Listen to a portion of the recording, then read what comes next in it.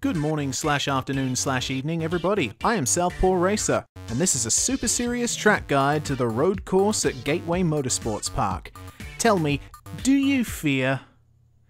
Do you feel pain?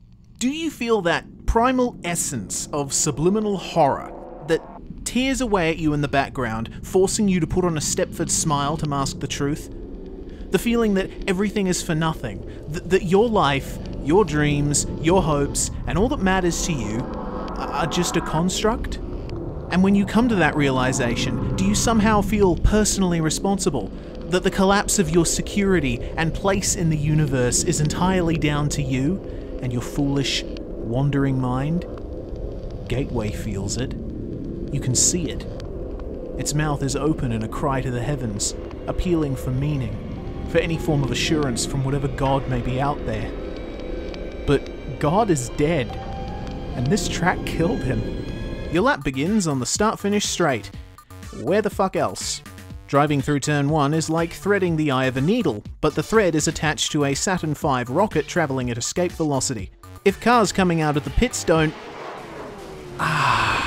then you're braking right away for another left-hander that has no distinguishing qualities to it, aside from the fact that it's a little faster than you think it is.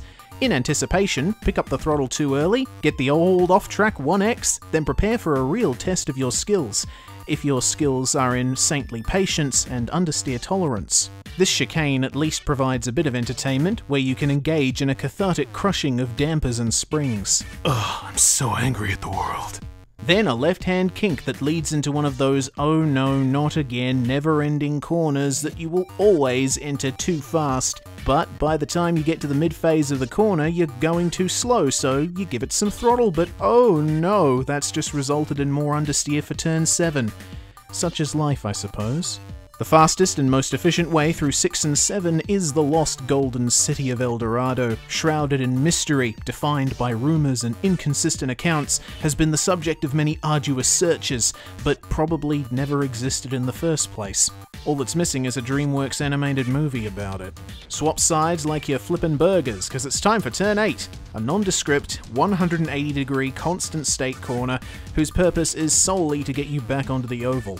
As with turn 2, you will probably get on the throttle too early and get a visit from the understeer fairy, but you are advised to make peace with your problems before you do, because there's a wall waiting for you at the exit instead of grass. Now that you're on the oval again, you have an opportunity to indulge in your late 90s American open-wheeler fantasies. Look at me! I'm Tracy, Zanardi, Andretti, and Montoya! With your powers combined, I am Captain Chefcar! Oh, fuck. Oh no. I made this decision. This was all me.